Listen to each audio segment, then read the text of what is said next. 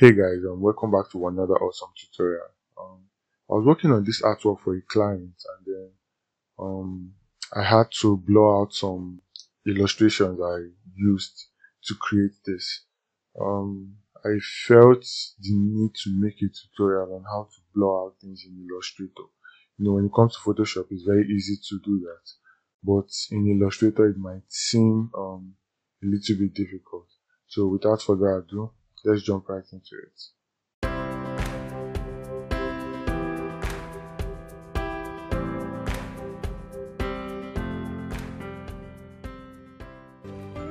Alright guys, so the first thing you want to do is make sure you have the shape or the artwork or whatever it is you want to blow out in Illustrator. So for this tutorial I'll be using the strawberry. Alright, let me just grab one and then duplicate this. Control Alt on your keyboard, click and drag out. It's going to make a duplicate. Alright, so I have it here, but the reason you can't see it is because I embedded it in a clip group. So I clipped it to this rectangle. That means anything outside you won't be able to see it.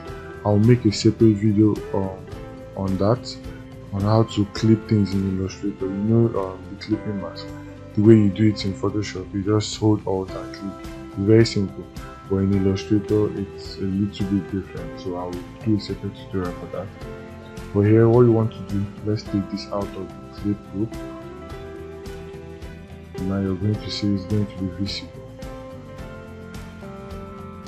Sorry, the file is a little bit large, that's why it's taking time. Alright, so let's say you have this shape. Now the reason you can't see the lines is because I hit them, Ctrl H to show the lines, Ctrl H to hide the back. Alright, so let's say we want to blur this out. In Illustrator, it's a bit different from Photoshop. So let's reduce this, let's bring it to the side. First thing you want to do is go over to Effects, and you see Blur. So you have the options to choose from. But since we want to just blur this out for our work, let's head over to Gaussian blur. So it's going to open up a little box for you. So I've already added a Gaussian blur before, that's why you're seeing this. This is where you check the intensity of the blur. So if I increase this to maybe 4.8, you're going to see it take effect here. You can increase this all the way, I think, to 250, but I don't know why you do that. So this is where you preview the before and after. For some reason my own is not working, I don't know why. But then if you click this, it should show you the way it was before, and then when you click it to toggle it on to show you how it is after you've applied the effect. So you click OK to apply the effect. Now that's part one. The second part is how to locate the effect that you've just added. Now, unlike Photoshop, you should see an FX here. So when you click on it, to just show you the effect you've added. But in Illustrator, it's different. First thing you want to do is head over to your appearance panel. You can get it here. Click Windows and then Appearance. So this is where you're going to see the effect you just added.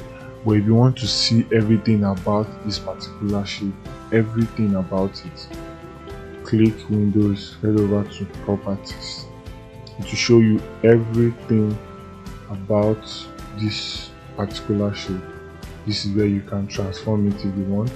This is the fill, which is the color of the object or the shape you're going to be considering. Now the reason why this is showing this is because this is not just one color. We have a lot of colors here, so that's why you have this.